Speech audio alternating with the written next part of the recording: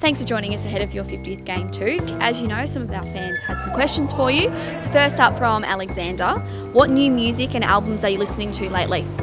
Well, that's a good question. I probably listen to the same music every time, but I mix it up. I really like And Him. Who else do I like? Anything that's on Radio Metro at the moment, I love. So yeah, I kind of mix it up with anything. Perfect. Now, Darcy wants to know, aside from your debut, in your 50 games, what's been your highlight so far? It's probably a good question. I reckon any win we've had, to be honest with you, they've probably been a bit scarce, but any win I've been involved in has been a massive highlight. So, and also a few of the other boys' first games I've really enjoyed. What drives you to be a better footballer? To be honest with you, I want to be the best. I guess just like most footballers, I guess, from an individual point of view, you want to be the best you can be, and along with you want to win premierships. So if that's what if I can be the best I can be, and be involved in the premiership, then I know I've done my job.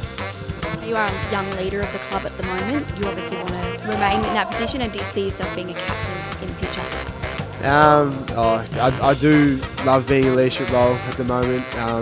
Whatever that leads to, I guess, is for the future. But look, if someone told me I was going to be captain in the future, I wouldn't say no to it. So, but for now, loving the leadership role I'm in, and taking as much on board as possible.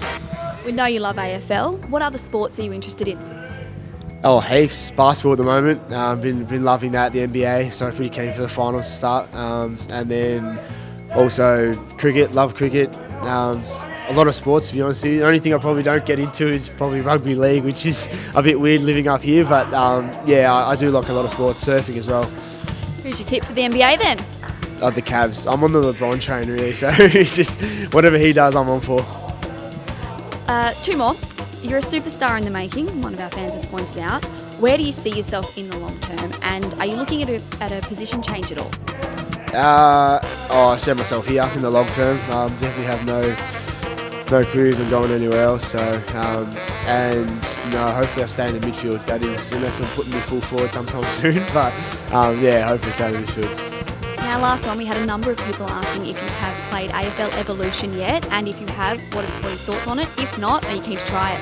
I haven't, but I know a few of the boys have, and they actually quite like it. I think a lot of the boys play as themselves and kick about 5-6 a game and have 40 possessions. But yeah, as you would for anyone, it's meant to be a good game. Thank you for joining us. Good luck this weekend.